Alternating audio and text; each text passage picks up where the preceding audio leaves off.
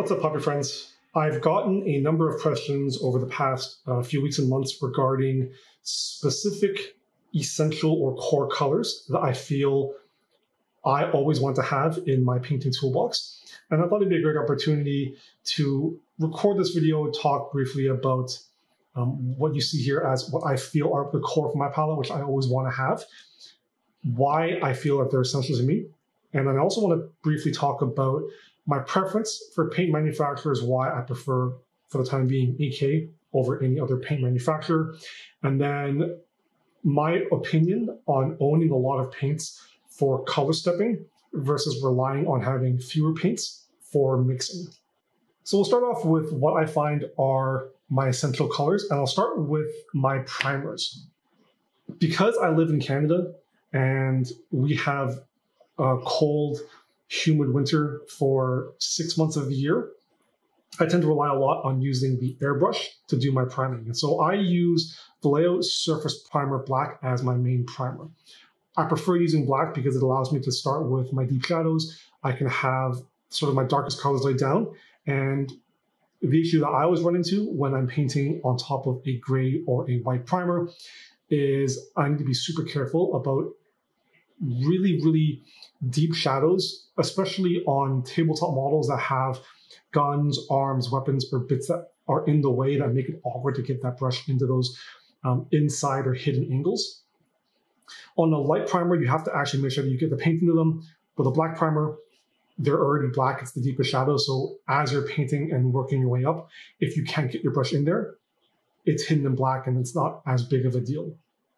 In the odd instances where I do want to zenithal prime, for models that are a lot brighter in the color palette, or maybe I want to work on a display piece that I want to have brighter colors with, or colors that I know will take a lot of base coating and working up, and I want to be able to get those colors down quickly, like yellows, whites, etc.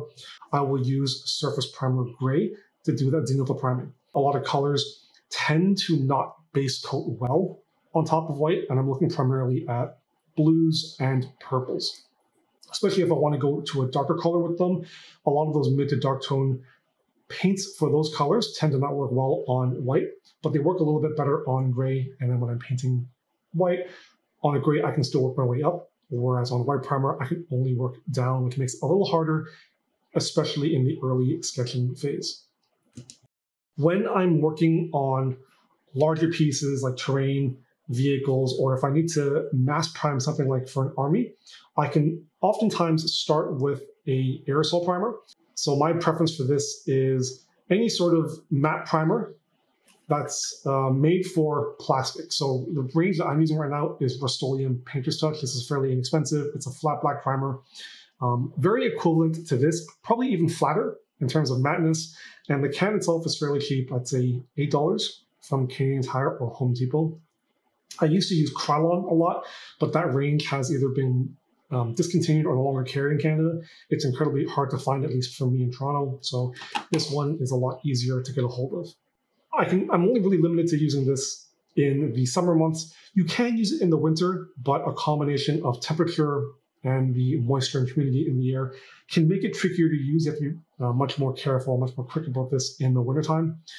What I tend to like to do is start off with this, especially on bigger pieces, get the majority out of the way, and then bring it indoors and switch to the airbrush to finish priming some of those awkward angles. Moving on to the metallics. I've tried metallics from Games Workshop, Vallejo, and Scale 75, and I've found that Scale 75 out of all of them provides the best range of metallics in terms of color tone, coverage, and finish. And there's no equivalent. And I'll talk briefly about sort of my issues with Scale 75 moving on. And I think that even with those issues, these metallic paints are still my go-tos, even with the troubles I have with Scale 75. So for doing silvers, I default to Scale Colors Black Metal, Heavy Metal, and then I use Vallejo Air Chrome for my highlights. So this gives me a dark metal up into medium and a super bright range. And then because Air Chrome is such a bright and reflective color, I can really push the values on the silvers much more than what can be found here. Black metal, despite how it shows on the bottle, is actually a fairly dark color. And I think there's only one or two paints I found darker than it.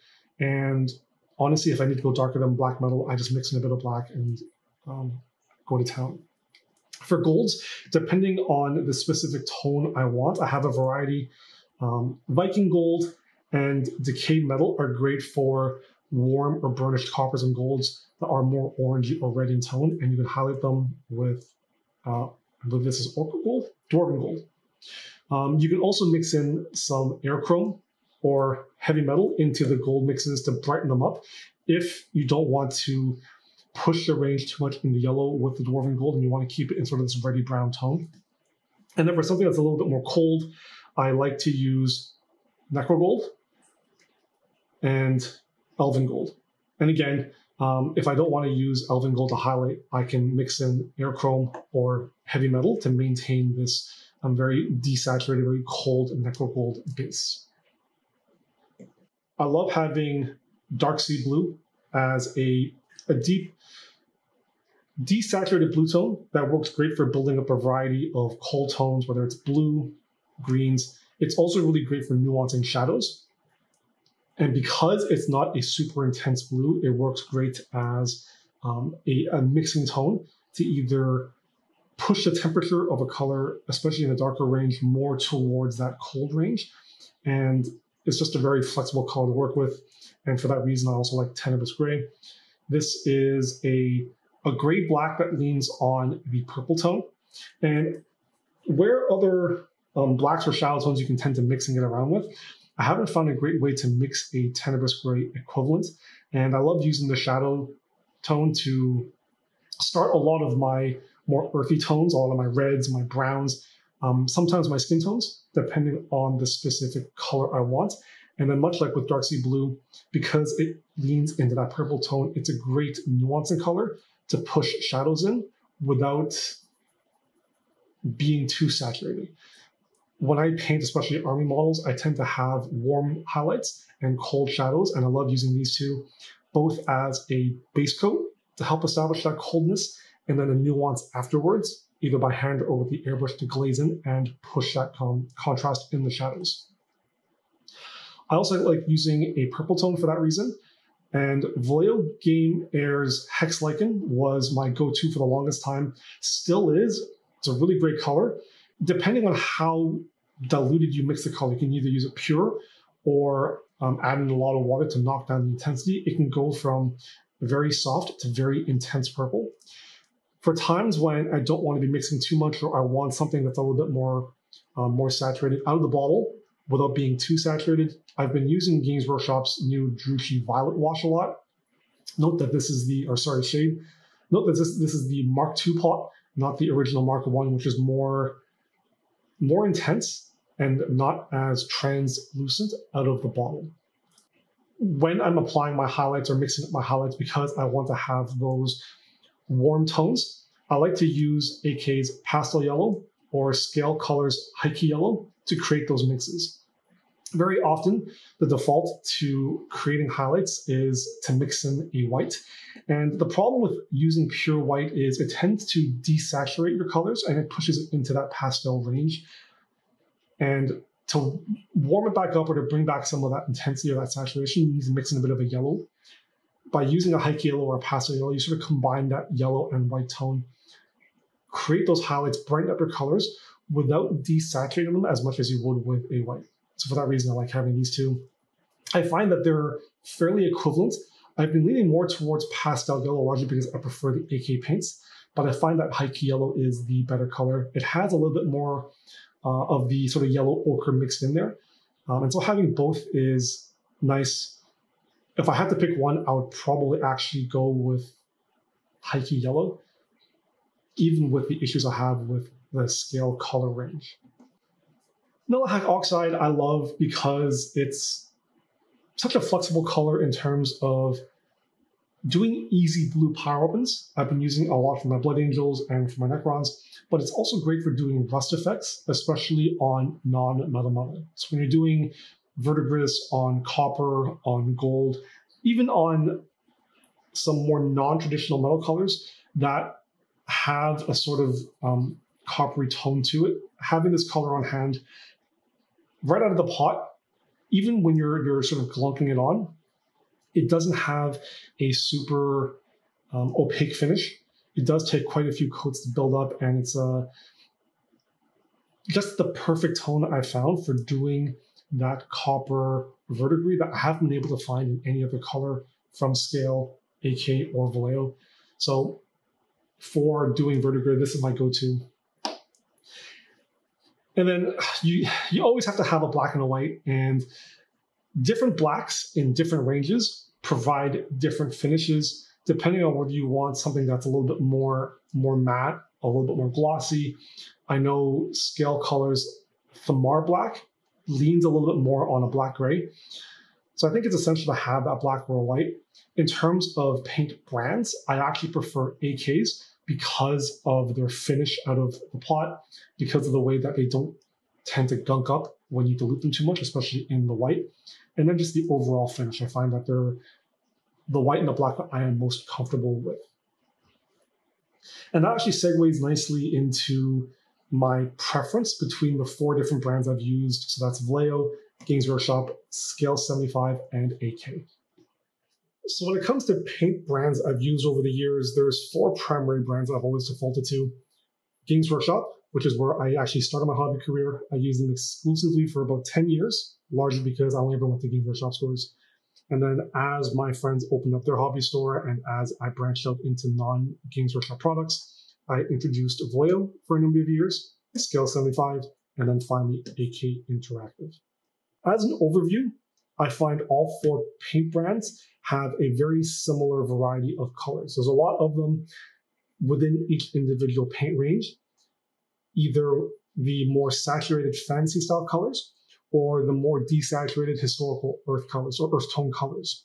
If you're looking for the more historical desaturated colors, Vallejo and AK tend to have the broader range, whereas Games Workshop and Scale 75 tend to focus on more fantasy, high saturation colors. Vallejo has their game color range, which is where a lot of their high saturation fantasy colors lie.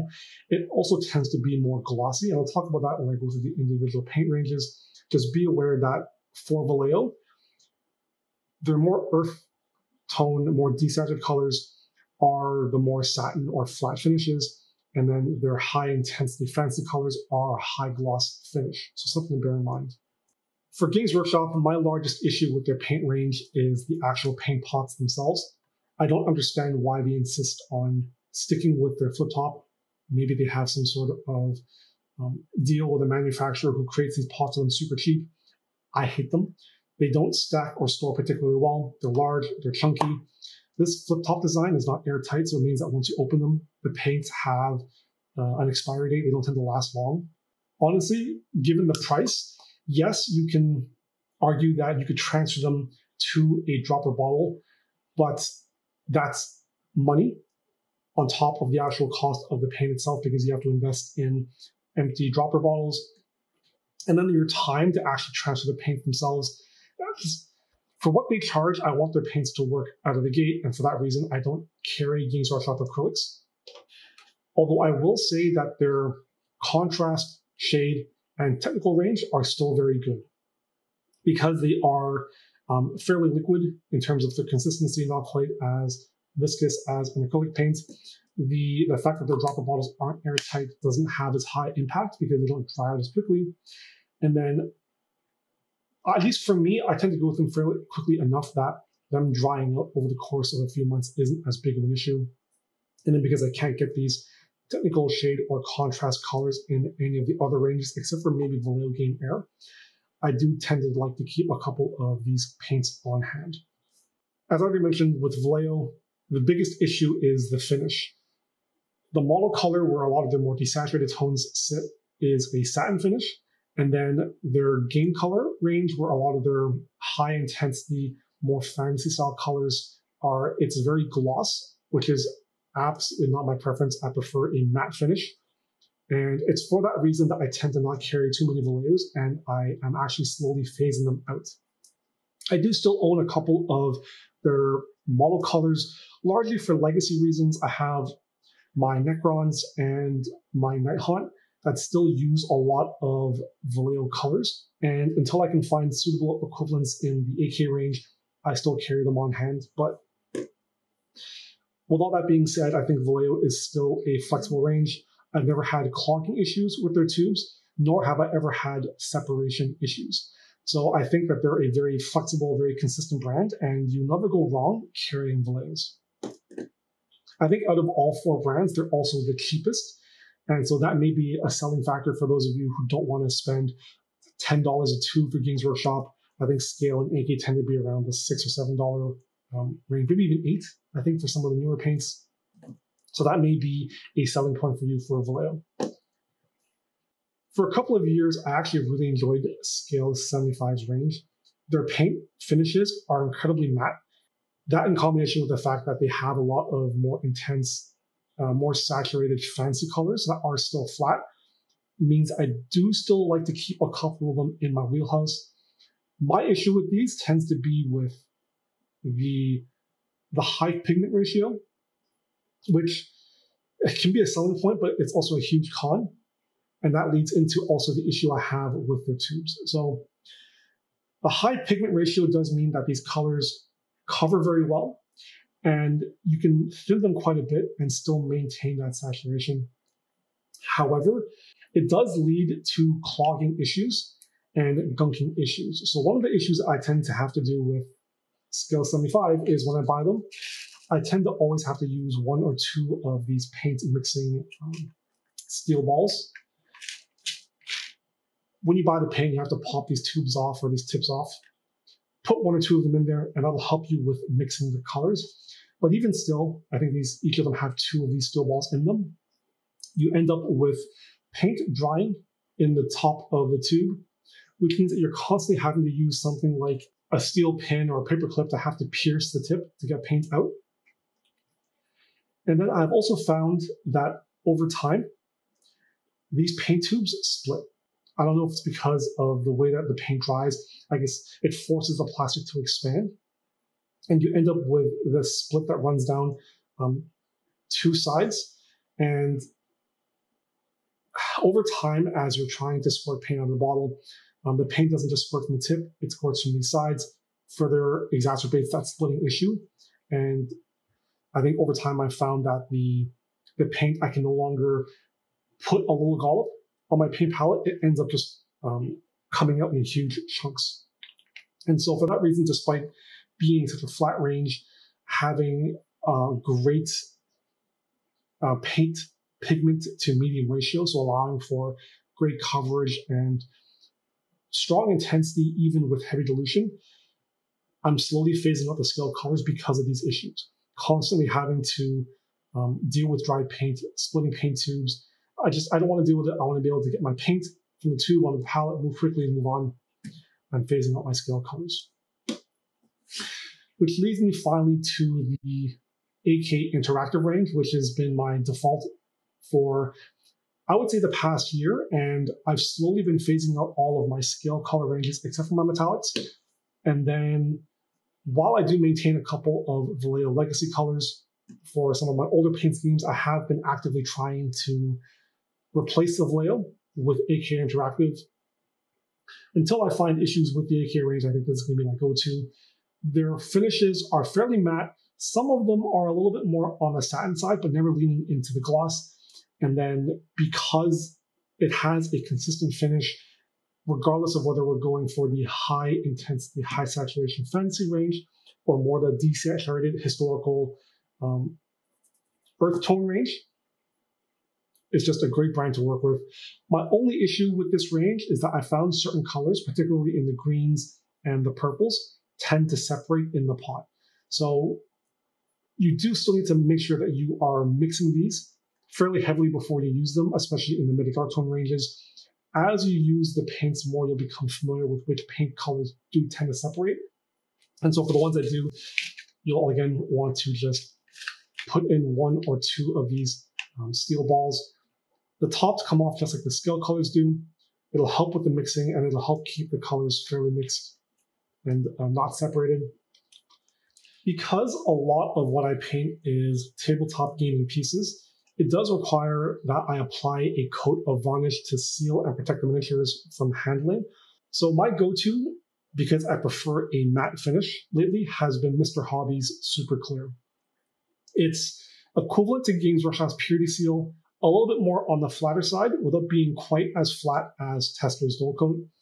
Just a couple of quick sprays protects the models from gameplay, and while it does flatten the colors a little bit, provides a very good matte finish that doesn't really impact the overall finish of the colors that I've painted onto the miniatures. This also works well because in some instances where I do use paints like Vallejo that are a little bit more on the satin side, using a flat finish does knock back that satin finish and flattens overall. So for tabletop pieces, this is a great varnish to use, and at least for me in Toronto, fairly accessible to get. I did use Games Workshop's Purity Seal for the longest time, which is very equivalent, a little bit more on the satin side, but not actually being satin. Games Workshop's new Unitorum finish, I think I'm pronouncing that right, is a little bit more on the satin side, more so than Purity Seal.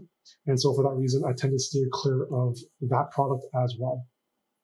So while I don't have a lot of core or essential colors, I still do own quite a large number of paints. I probably fill up about 3.5 of these paint boxes just full of colors, right? I have my warm tone box here, I have my cold tone box, and then I have my neutrals, my metallics, and my supports, so glazes, nuancing, etc. And along that, a fair number of Games Workshop's technical contrast and shade colors, which I would count as nuancing.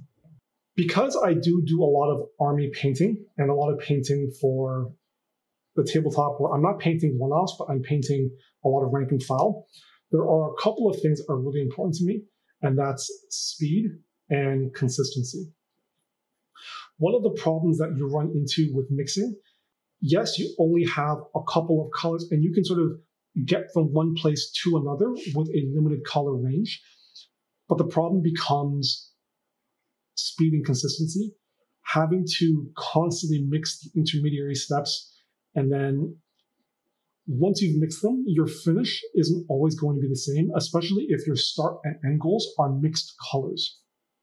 One of the challenges, especially when you're bouncing around between projects and let's say you paint a couple of units for an army, you take a break for a couple of months or even a year or two, and then you go back.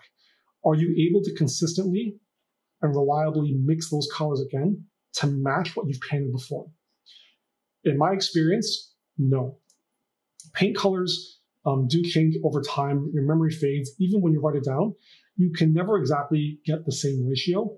And unless your start and end points are the same, it's very hard to get that consistency across the board. And when you're painting an army, at least for me, having those different finishes across different models or units can be incredibly jarring. Additionally, I want to be able to quickly go from step to step to step for an army because it helps with speed painting. Being able to, for example, if you look at a red range, right? If I start from a sort of this, whatever this is, African Shadow, and I basically step through burnt red, blood red, scarlet red, amaranth, and then maybe burnt orange, right? I can go 1, 2, 3, 4, 5, 6. If I'm assembly lining 5 or 10 models, I'm not mixing. I just know it's pot 1, 5 or 10 models. Pot 2, 5 or 10 models. Pot 3, 4, 5, and I can really grind it out. Whereas if I'm mixing, it becomes a lot harder to move quickly through them. And again, you end up with an inconsistent finish. And it takes more time constantly having to bounce between the two different colors, mixing the exact ratio, and then applying it to your 5 or 10 models before moving on to the next step. And so it's for that reason I tend to gravitate a lot more towards color stepping because I paint a lot of armies and a lot of tabletop models where speed and consistency and I guess returnability, for lack of a better word, is key. I want to be able to use this mix, know that it's literally this progression of 4 or 5 colors. And even if I leave a project for 1, 2, or even 3 years, I can come back and I know as long as those paint colors haven't changed, I can just go back 1, 2, 3, 4, 5 those colors, and I'll have exactly the same finish as what I've painted before. Now, there are rare instances where if you are away from a project for too long, a number of years, where the actual paint manufacturer has changed the paint ratio of the paints. You saw that sometimes with Games Workshop, where pots from 5 or 6 years ago aren't the same as pots from now, even though the colors are the same. I actually encountered that issue with my haunt, where I painted a batch of them in 2018. Because they're Games Workshop colors, they ended up drying out. And when I went back to them in 2021, some of the colors had actually changed, and I wasn't able to replicate the exact same mix. Thankfully, I was able to find equivalents in Scale 75 and AK, and I was able to swap them out. The color finish is a little different, but overall, I think from 4 or 5 feet away, it's still close enough that I'm okay with it. It bothers me a little bit because I know it's there, but it's so minute that it's not as big a deal. Where color stepping is less important and where you have a lot of flexibility to mix more is when you're painting display pieces, characters, and one-offs, where consistency isn't key, where you have that flexibility to play around with and mix different colors, get different finishes, where you don't have to replicate your results. I think that's really where having a more limited color palette or a limited color range and mixing your colors can really shine. And I think that about wraps up this video in terms of covering what I think are essential colors, my brand preference between the big four, and then color mixing versus having defined color steps. So I hope you enjoyed. I hope it gave you some insight into the way I break down my color palettes, and maybe it'll help give you some ideas for how to build your own color toolbox and maybe which brand you want to gravitate towards. So thanks for watching. Make sure you give it a like and follow for more awesome weekly content. If you want to check out my other social media platforms, I'll make sure to have links in the video description below. And as always, until next time, happy hobbying.